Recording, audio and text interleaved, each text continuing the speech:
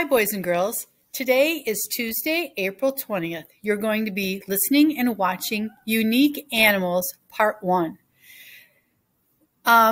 This story is kind of long, so we've separated it into two parts. Part 1 for today, Tuesday, and Part 2 for tomorrow, Wednesday.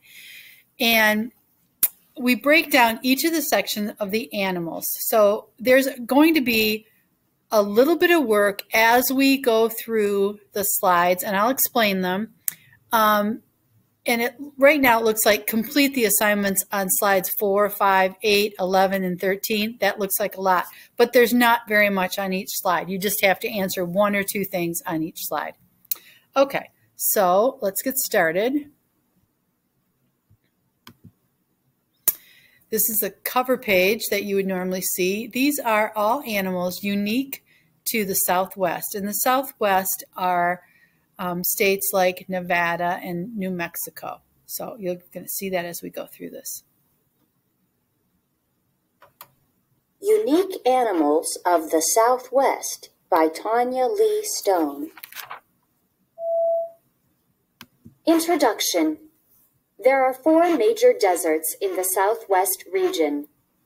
Parts of the Chihuahuan Desert fall in Texas and New Mexico. The Sonoran Desert covers almost half of Arizona. Part of the Mojave Desert crosses into Nevada, and the Great Basin Desert blankets a huge part of Nevada. A variety of wildlife lives in these deserts and in the rest of the Southwest region. Some of these animals are especially well known. Caption. A variety of unique animals, including the Gila monster, make their home in the American Southwest. Caption. This peccary makes its home in the American Southwest. Map. Map of Southwestern United States. Map labels. Nevada. Great Basin Desert. Las Vegas. Mojave Desert. Arizona. Phoenix. Sonoran Desert. Santa Fe. New Mexico. Oklahoma. Dallas. Texas. Houston. Chihuahuan Desert. Okay, so on this very next slide, you're going to use the previous slide, which contained page 241, and you're going to identify, use that map on the slide before us, and identify where the 4 deserts are located. So go back to that map, and then on the screen, type in the state in the United States where those deserts are located, okay? Then you're also going to look at the photographs on page 240 and 241, which were that first slide. Read the captions and how are these animals alike or different? And it's the Gila monster. You're going to come up with one fact right here of how they're the same, and then one fact for the Gila monster and the peccary. Okay, very good.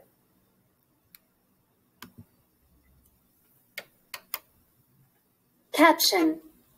Roadrunners use their long legs to chase down prey. Here, a roadrunner carries a lizard off for an afternoon meal. Racing around. The roadrunner is a common sight in the Southwest and is the state bird of New Mexico. These birds are made for running. They have long legs that are very strong. Their feet are strong too. Roadrunners can run more than 15 miles, 24 kilometers per hour. They have long tails that help them balance when they run. Although these birds can fly, they do not do it very often. Roadrunners use their speed to escape predators, an animal that hunts another animal for food. Hawks and coyotes are their main predators. Roadrunners also run to chase prey, an animal that is hunted by another animal for food. These birds eat insects, lizards, and snakes. They also eat bird eggs and small rodents.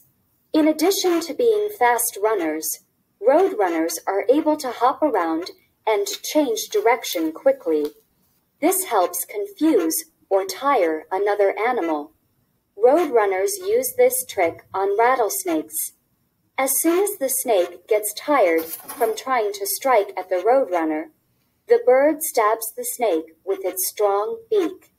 Road runners are so fast on their feet, they can even snatch a hummingbird or dragonfly that flies too close.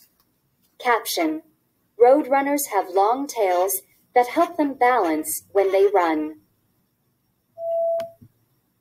Armored armadillos. Armadillos are related to sloths and anteaters. The nine-banded armadillo is the state mammal of Texas. It is also found in Oklahoma and in southern states east of Texas.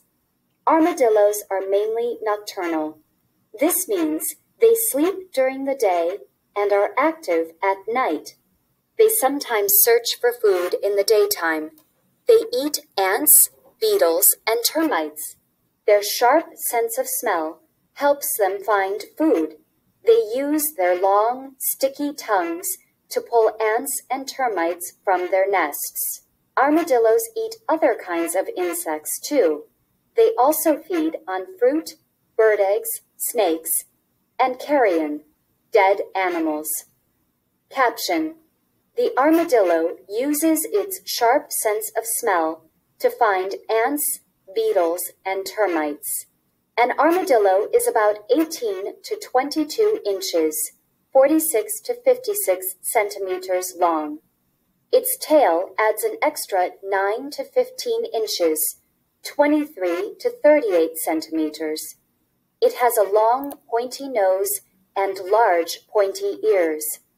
Armadillos are born with soft, leathery skin.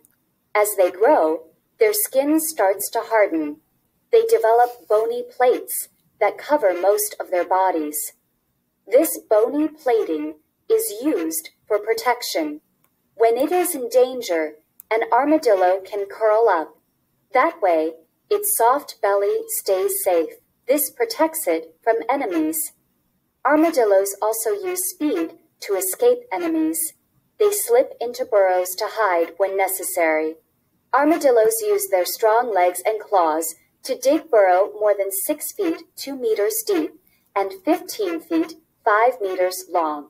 Burrows are used for sleeping, escaping danger, and nesting. Nine-banded armadillos are the only mammals that give birth to 4 identical babies. Caption: Armadillos curl into a ball to protect their soft belly when they sense danger. Okay, so in the very next slide, then, you're going to look back at page 244, just before us, and tell me what the word nocturnal means in the yellow box. And then you're going to come up with one way that the armadillo and the roadrunner actually protect themselves in the boxes below. Okay. Collared peccaries are a common sight throughout the Southwest. This mammal looks like a pig, but belongs to its own family. They are 35 to 45 inches, 89 to 114 centimeters long. They weigh 30 to 60 pounds, 14 to 27 kilograms. A collared peccary gets its name from the band of fur around its neck. It is also called a javelina, or a musk hog. Smell plays a big part in this animal's life.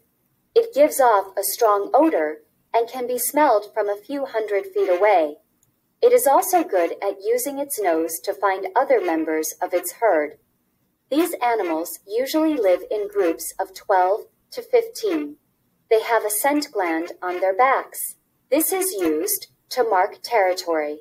Caption: A collared peccary uses its excellent sense of smell to sniff out its favorite foods. Collared peccaries also use their excellent sense of smell to find food.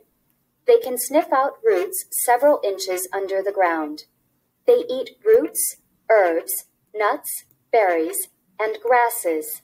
They also feed on fruit and worms.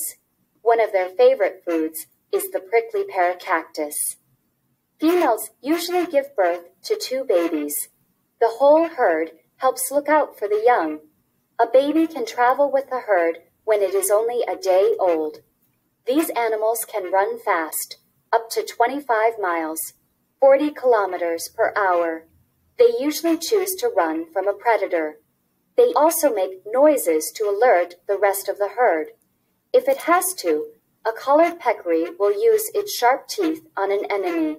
A collared peccary can even fight off a bobcat or coyote. Caption: Baby peccaries can keep up with their mothers a day after their birth. Cunning coyotes. A coyote is a medium-sized member of the dog family. It is related to the wolf, but is much smaller. It has pointy ears and a droopy, bushy tail. Its tail is about as long as its body. Coyotes can be found in most parts of North America, but these wild dogs are a common sight in the Southwest. They even live in neighborhoods and cities. Like all wild dogs, coyotes communicate with each other through sounds. Coyotes howl, bark, whine, and growl. In fact, scientists have discovered that coyotes make many different sounds. Different sounds have different meanings, such as danger or keep out. Coyotes also communicate with each other by moving their ears and tails different ways. Caption: A coyote howls for its pack. Coyotes howl, whine, and growl to communicate with each other. Caption: A coyote feasts on a rodent. Coyotes hunt alone, in pairs, or in a small group. They have keen hearing and an excellent sense of smell. A coyote can run up to 40 miles, 64 kilometers per hour. They are great swimmers and can leap up to 13 feet, 4 meters. All of these things make coyotes good hunters. They will eat almost anything, but seem to prefer small mammals such as mice, rats, rabbits, and squirrels. They also eat carrion, fruits, and vegetables. Coyotes often mate for life. The female usually gives birth to her pups inside a safe, cozy den. Coyotes either build their own dens or take over the home of another animal. A coyote pair raises its young together. Pups are born blind and with floppy ears. Within about 10 days, their ears start to stand up and they are able to see. Caption: These coyotes hunt together for their favorite foods, but will eat almost anything.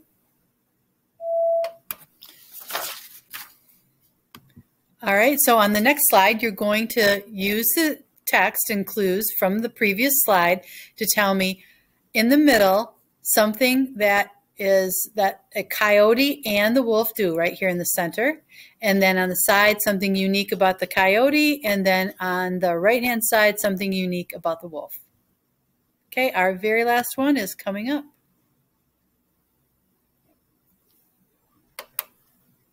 Raccoon relatives. Ringtails and coatis are both related to raccoons and both live in the Southwest. The ringtail is Arizona's state mammal. It is also found in Nevada, Oklahoma, Texas, and New Mexico. A ringtail is about the size of a house cat. It gets its name from its long, bushy tail that has black and white rings. Ringtails are nocturnal. They sleep most of the day in small spaces, such as rock crevices and hollow logs. At night, they hunt. They are expert climbers and have excellent hearing and eyesight. This makes them good hunters.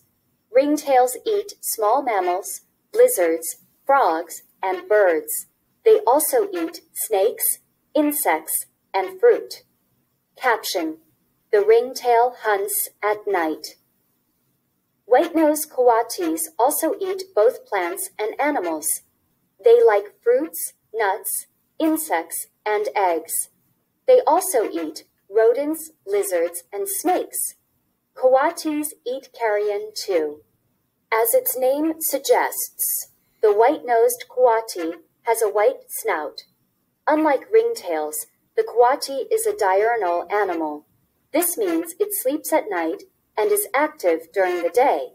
Like ringtails, white-nosed coatis are good climbers.